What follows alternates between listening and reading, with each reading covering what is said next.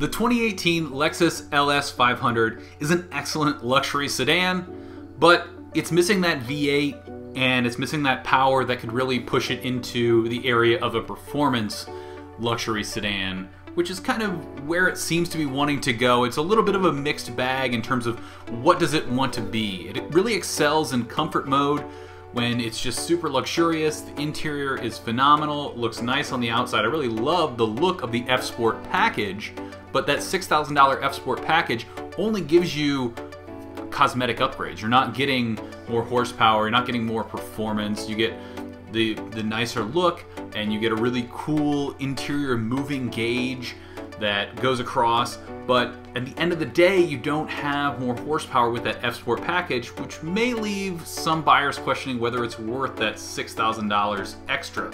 Inside, the 2018 LS 500 is incredibly luxurious. There's soft touch surfaces throughout. There's a really beautiful design from the door, and I really love in the center how this aluminum accent runs all the way across, and then there's this cutout in the middle area of the dash, and everything just kind of flows together and looks really nice. There's a big, beautiful 12.3-inch screen in the center.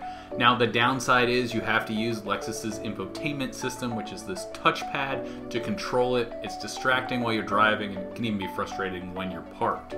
The comfort and the luxury carries over to the rear seat, where there's plenty of legroom and space for 2 adults. I really like that you get the same look on these rear doors and throughout the rear of the car as you do up front, so that no matter where you sit in the LS 500, you get that same feeling.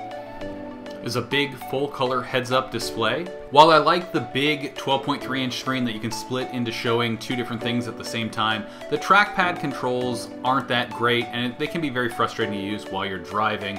There's also no support for Apple CarPlay or Android Auto. That's available on some 2019 Lexus models, but it's not coming, as far as we know, as a retroactive feature to the LS 500. That's a quick look at the LS 500. You can check out our full review in the links that are on your screen now, or with the link in the description down below.